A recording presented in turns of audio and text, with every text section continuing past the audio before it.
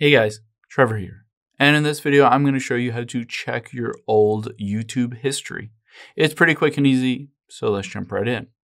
Now, if you're looking for your search history or your watch history, comments, likes, etc., I'll show you how to find all of that information.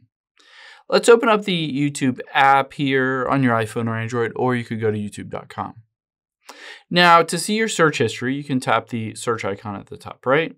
And it might show you a variety of different searches. You can see I don't have anything on here, but there's another place to check as well.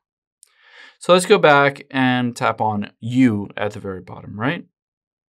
And you can see right next to history, I can hit View All, and it will show my watch history.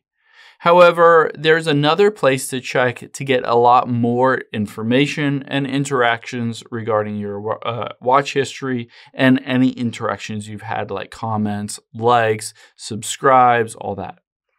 Let's hop out here and open up a web page.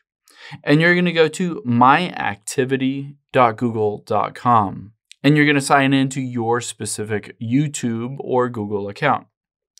Now you'll be able to see I have web and app activity turned on, location history turned off, but YouTube history is turned on.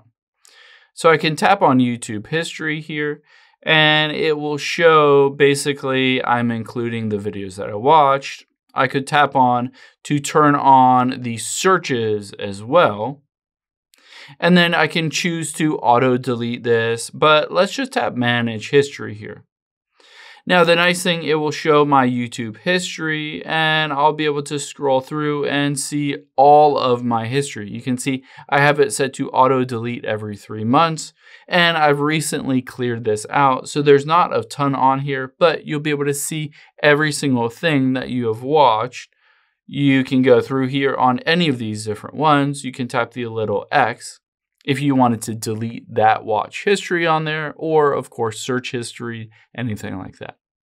I hope this helps. If it did, hit the subscribe button down below. It really helps me out.